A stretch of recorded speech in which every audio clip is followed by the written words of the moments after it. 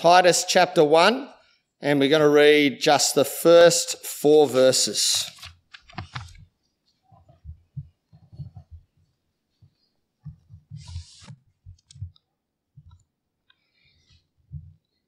Paul, a servant of God and an apostle of Jesus Christ, for the faith of God's elect and their knowledge of the truth that leads to godliness, in the hope of eternal life that God, who cannot lie, promised before time began. In his own time, he has revealed his word in the preaching with which I was entrusted by the command of God our Saviour. To Titus, my true son in our common faith, grace and peace from God the Father and Christ Jesus our Saviour. This is the word of the Lord. Thanks be to God. Well, as you grab your service sheets there or your newsletters, you'll find an outline there. There'll be an opportunity to ask questions at the end. And if you're at home and you want to text in a question, Ali and Tim up the back have my phone, and so they can read out that question if you want to text it through to my mobile number. And you've got your Bibles open there at page 1058, Titus chapter 1. I love letters. I'm pretty old school when it comes to things like communication. I love letters. I like paper. I like fountain pens. I like writing. Letters are a form of literature that aren't just liked, but they're invaluable.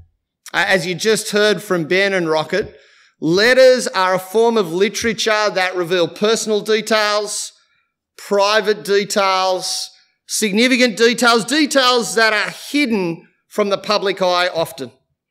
If you're a historian or an academic, you love them because they put flesh on the bones of history.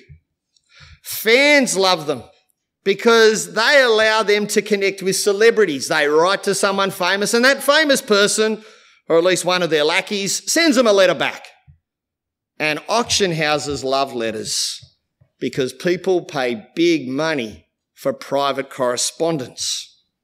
Now, the key to understanding a letter, any letter, as Ben and Rocket pointed out, is understanding who wrote it, who got it, when it happened, and why it happened. Who wrote it, who got it, when it happened, and why it happened.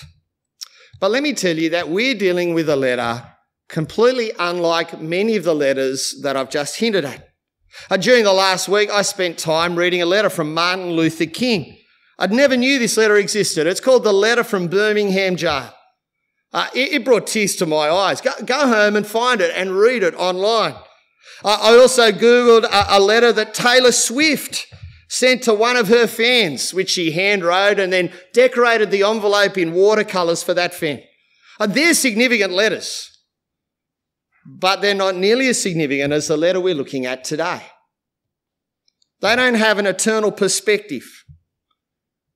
They don't rest on the nature of God for their significance. None of those letters transform lives publicly by revealing eternal truths. And none of those letters establish the earthly life of an eternal community. But this little letter that we're about to turn to now, a letter from a man called Paul to his young friend Titus, this letter does all of those things and even more. And we're going to spend a few weeks reading it together. Let me pray. Father, thanks for your word. Thanks for letters. Thanks for that image in our mind of a man called Paul sitting down and grabbing a quill and just scratching this letter out to his friend called Titus. Thank you that you've preserved it. Thank you that it's your word from Paul to Titus to your people. Father, help us to enjoy its significance and please apply its content to us. In Jesus' name, amen.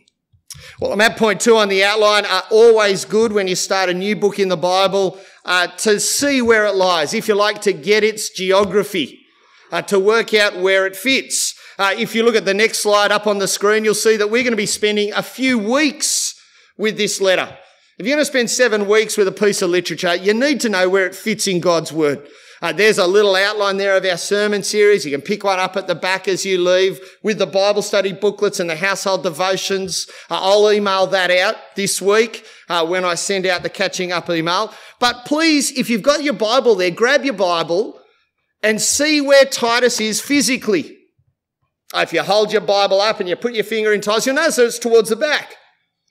That it's in the part of the Bible we call the New Testament.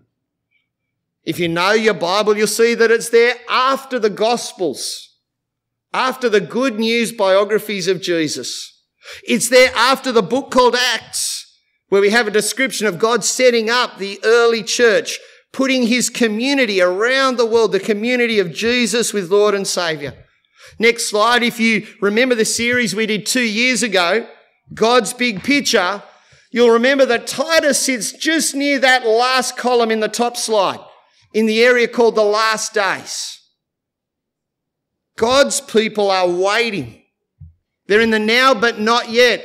Jesus is king, but he hasn't yet come back from heaven. And God's people sit in this in-between time going, how are we meant to live in this broken world with Jesus as Lord and Saviour, waiting for him to come back?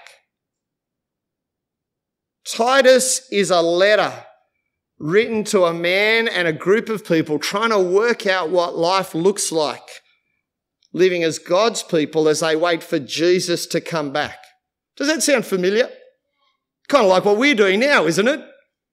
Living now, trying to work out what life looks like as we wait for Jesus to come back. And it's worthwhile stopping at this point, just with the first 4 verses, to think about those questions you need to answer when you deal with the letter. Who wrote it? Who got it? When was it written? And why was it written? This week we're dealing with the first 2. Who wrote it and who got it? Next week we're going to deal with the next 2 questions. Well, what was the context and why was it written? So look at verses 1 to 3 with me, and I'm at point 3 on the outline. Paul, a slave of God and an apostle of Jesus Christ, for the faith of God's elect and the knowledge of the truth that leads to godliness, in the hope of eternal life that God, who cannot lie, promised before time began, and has in his own time revealed his message in the proclamation that I was entrusted with by the command of God, our Saviour. The author, it's very clear there. I love letters that are clear straight up. No confusion. The author is Paul. That's the Paul who we know by his original name, Saul, in the reading from Acts 9 that Max brought us. Saul, the killer of Christians. Saul, the man who got letters to go to Damascus in order to ferret out any Christian that might be in the synagogue so he could kill them.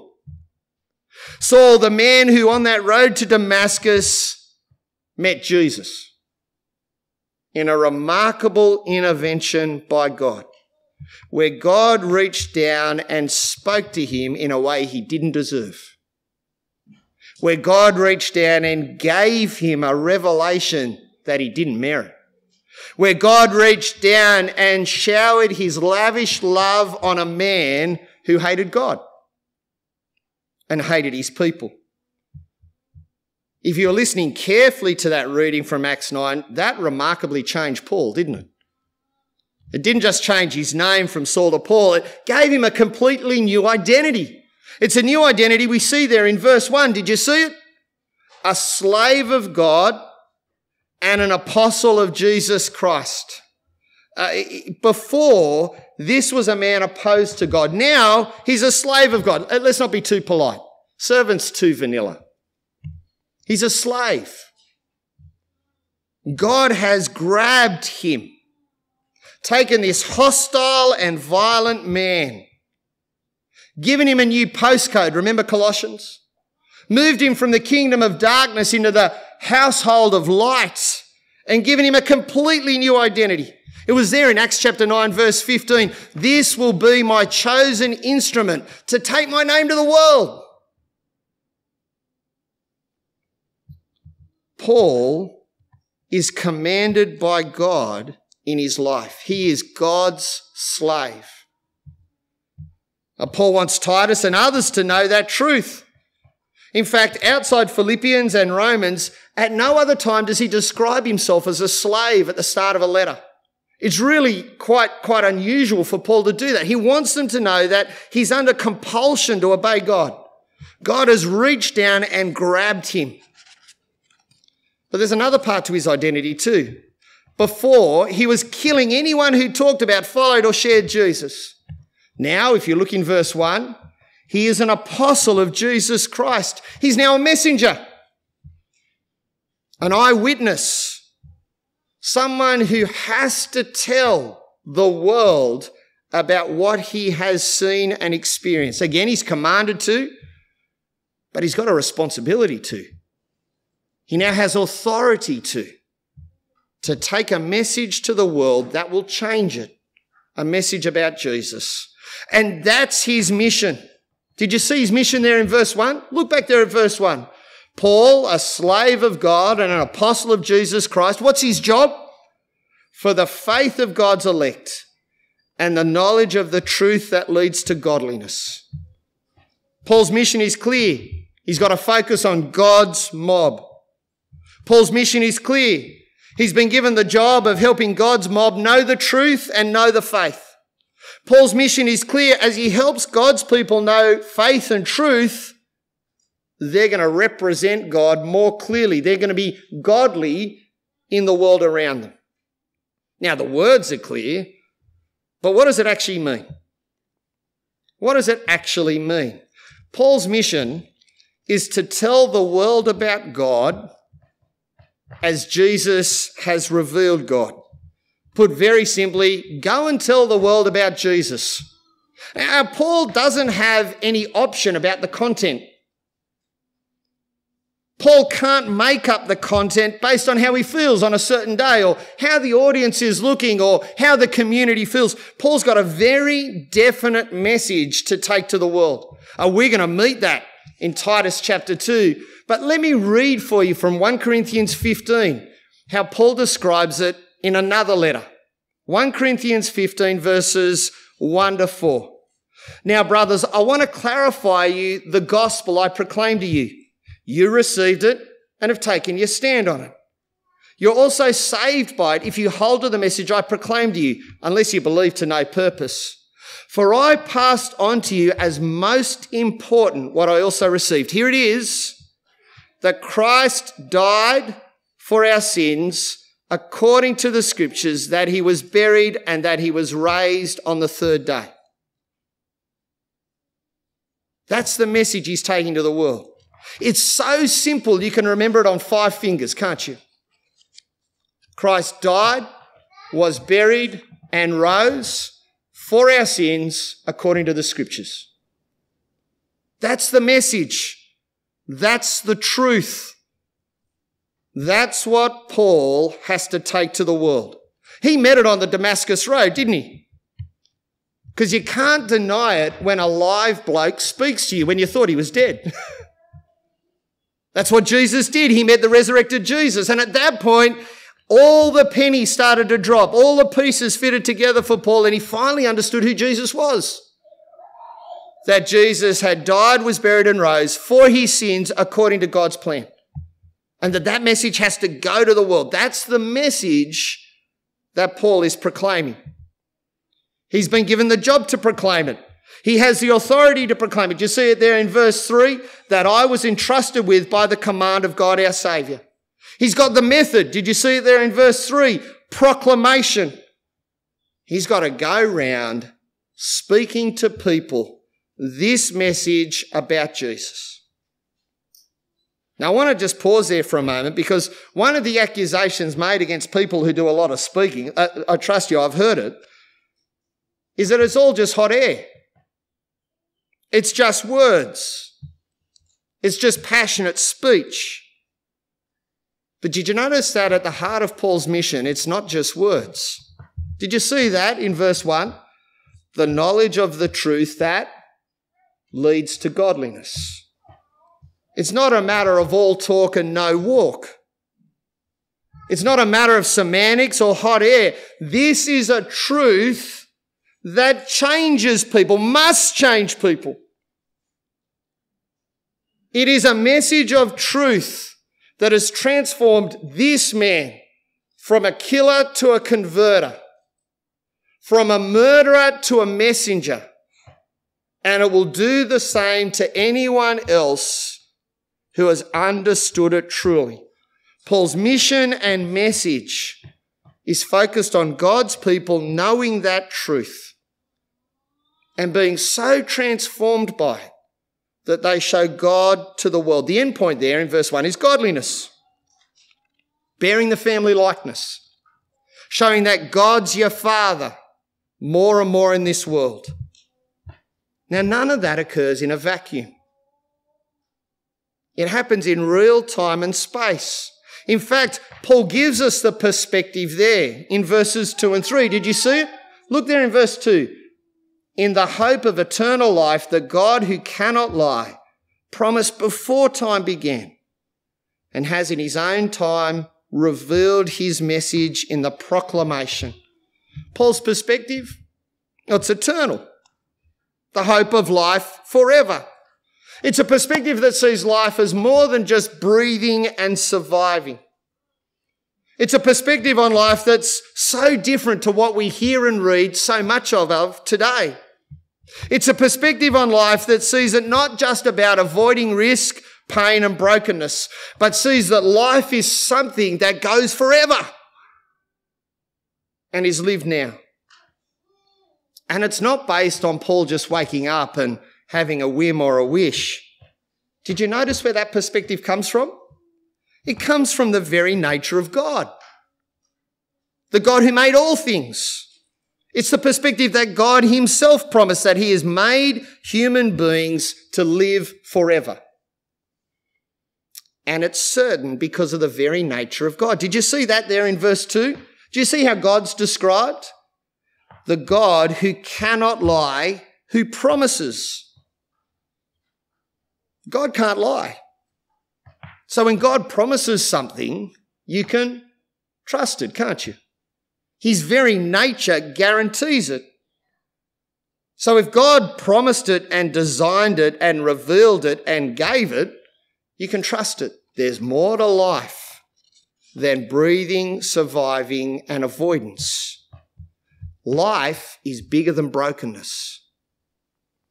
Life is about eternity now, and it's not hidden. It's been made clear. God himself has revealed it. Look there in verse 3. He's revealed his message in the proclamation.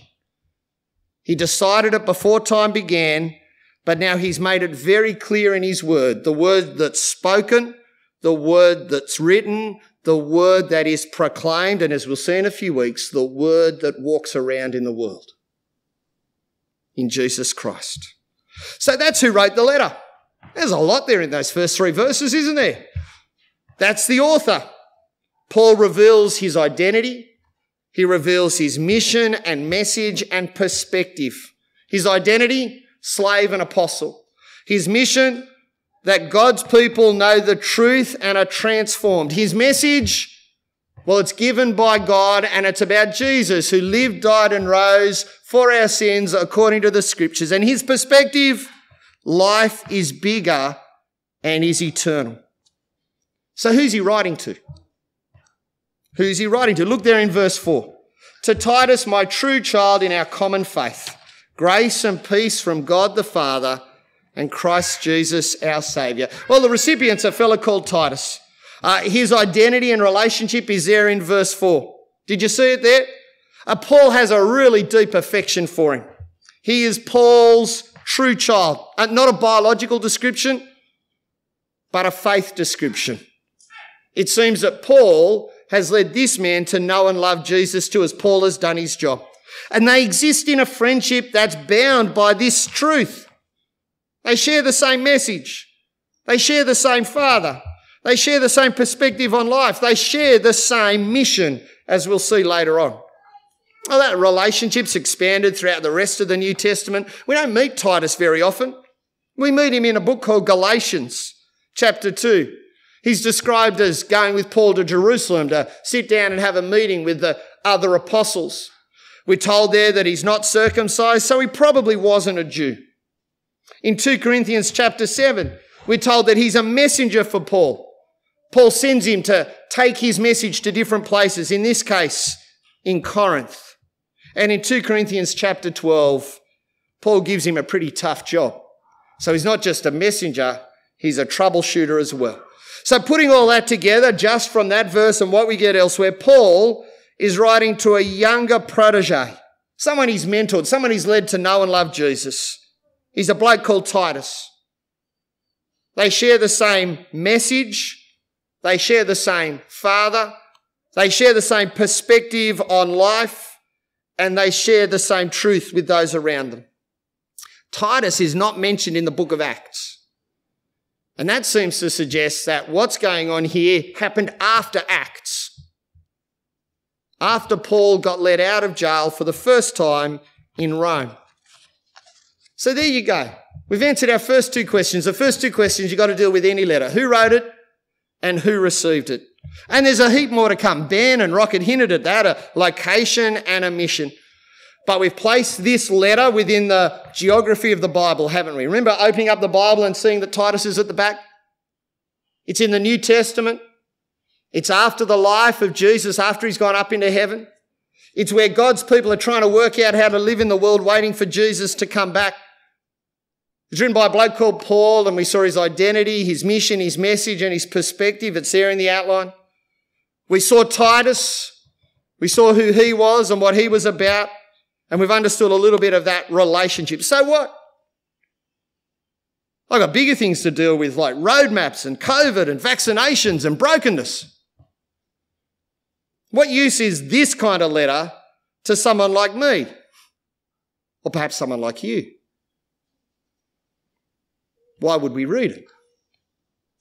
Certainly a question I've been grappling this week because I tried to work out why I put this as the sermon series for these few weeks. Why did I choose that back in September last year? What a goose.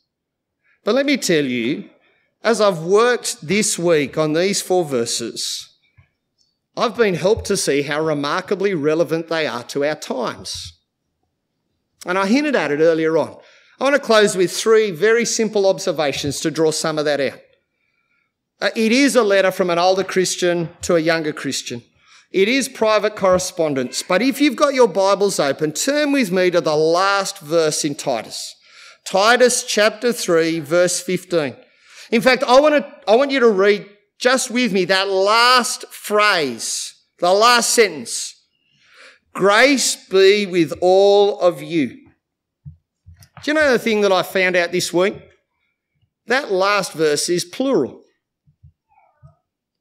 The you is plural. That's a really strange way to end a letter between 2 people, to an individual. It really caused me to stop and have a think. Because Paul closes this letter to an individual by referring to the whole community. A really neat way to finish a letter, because it means that you think, oh, actually, I've now got to go back and rethink everything I've just read, which I assumed was just for Titus. Because it isn't just for Titus. It's for all of you. It's for all of you. It's for the whole people of God. It's a private letter that is for the community. Now, that probably shouldn't surprise us, and you'll probably go, well, Bernard, why do we pay you? It took you that long to work that out? Paul's mission is for the faith of God's people. His commission is, in Acts 9, verse 15, for the whole global community. But when you finish that way, it pulls you up short and says, hang on, I've actually got to apply this to the whole mob. Not just dismiss it as a private conversation. It's for all of us. The second observation is this. This letter is concerned for the knowledge of the truth that leads to godliness. Paul's mission is that people know the truth about Jesus. He died, buried, rose for your sins according to the scriptures, so that you will represent God to the world. Be transformed. At the time Paul wrote this letter, God's people are right throughout the Roman Empire. Can you imagine trying to work out how to be someone who served Jesus as boss when you've got the Roman Caesar over here? trying to grapple with what does it mean to serve Jesus as Lord and have Caesar over there. That grappling has happened for God's people right throughout history, and it involves knowing the truth, reading God's word, and then living the truth so that God is shown to the world. Let me tell you that I think that's probably what we're going through now, isn't it?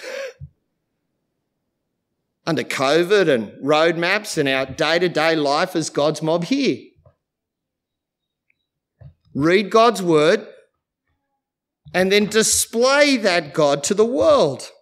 Here are two ways this has affected me this week as I've thought about it. They might prompt some questions for you. In a world, firstly, where all sorts of truth is affecting our behaviour, am I excited first and foremost about God's truth? About how God's truth sheds light on life. One Christian stated it this week, or asked this question: are you as excited about God's word today as you are by learning the latest COVID-relevant information? What excites you most as you deal with the world? Which page are you turning to, the COVID page or the page in God's word? What excites you most? And when you think through that, secondly, is the truth of God's word, the promise of God about life, the revelation of Jesus Christ, is it actually changing me to reflect that God in this town? Put simply, as I read God's word, is it helping me reflect him more fully in this town? That caused me to pause this week and think about my language, my responses as I navigated the world.